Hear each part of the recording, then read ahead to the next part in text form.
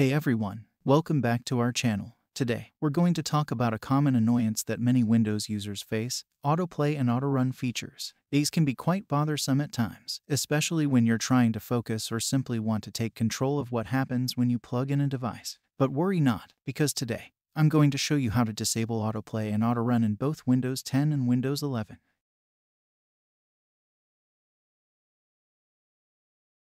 Go to the Start menu and type Settings in the search bar and open the Windows settings.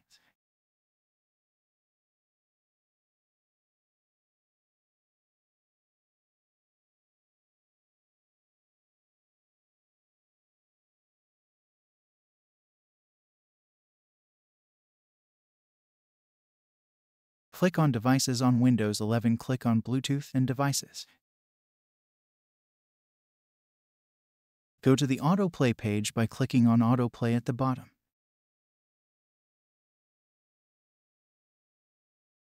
Turn off the Use Autoplay for all media and devices option and choose Take No Action from all dropdowns. With that, Autoplay and Autorun are disabled in Windows 10 and 11.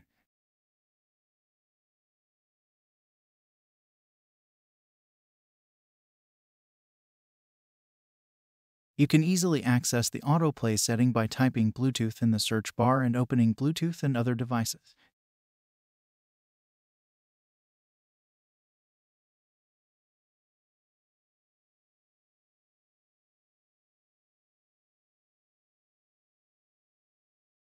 You can also disable autoplay and autorun using the registry editor. Just open the Run box and type regedit and press Enter to open the registry editor.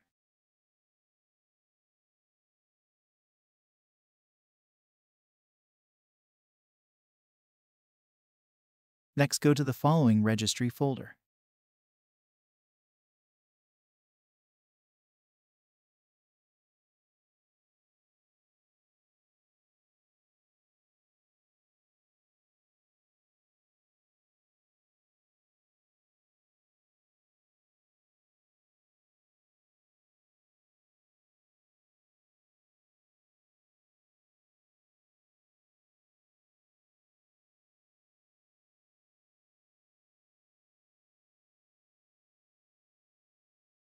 Right-click on the Policies folder and select the New.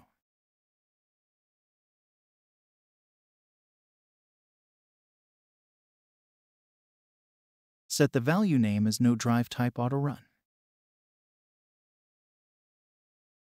Double-click the newly created value. Enter FF in the Value Data field and click the OK button. Once you've made the necessary changes in the registry editor, be sure to close the application. Afterward, restart your Windows operating system. Following the reboot, you'll find that both the autoplay and autorun features have been successfully disabled. Consequently, USB drives will no longer automatically run upon insertion in both Windows 10 and 11.